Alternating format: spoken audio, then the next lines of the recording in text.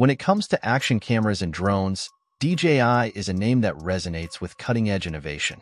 Now, they're venturing into new territory with the DJI Osmo 360, a 360-degree camera set to challenge industry giants like GoPro and Insta360. With GoPro facing delays on its Max 2 and Insta360 dominating this niche, DJI's bold move could shake up the market. But does the Osmo 360 have what it takes to make a real impact? Let's explore the latest leaks, design highlights, and what this could mean for creators and competitors alike. The first clues about the Osmo 360 emerged from a U.S. Federal Communications Commission filing, revealing a model named Oreo OQ. Such filings often serve as treasure troves for tech enthusiasts, and this one was no exception. Technical diagrams showcased precise dimensions, dual antennas for enhanced wireless connectivity, and an emphasis on heat management, key considerations for a compact camera. It's clear that DJI is sparing no effort in this venture.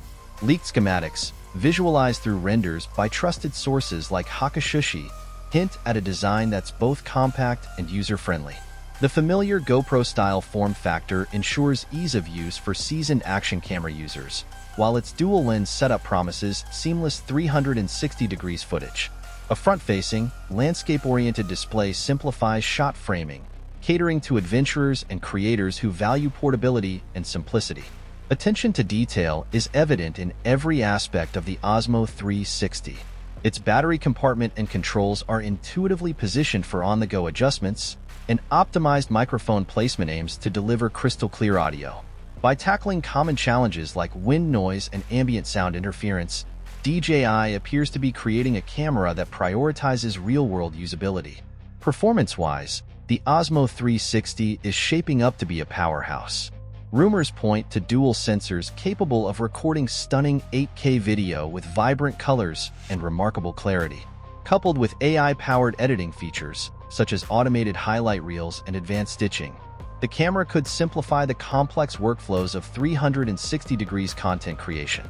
For those with adventurous ambitions, its lightweight build, reportedly under 250 grams, may even support drone-mounted 360-degree shots, opening doors to new creative possibilities.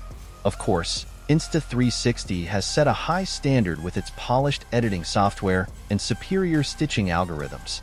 The big question is whether DJI can match or surpass these benchmarks.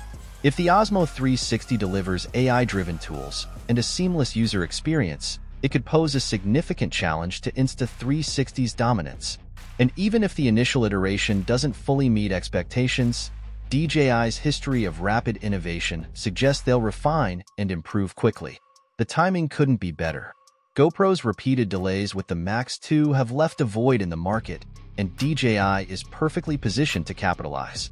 While Insta360's software expertise gives them an edge, DJI's strong hardware capabilities and reputation for quality might be enough to shift the industry's dynamics. For consumers, increased competition is a win. It could drive down prices and accelerate advancements, giving creators access to better tools at more affordable rates.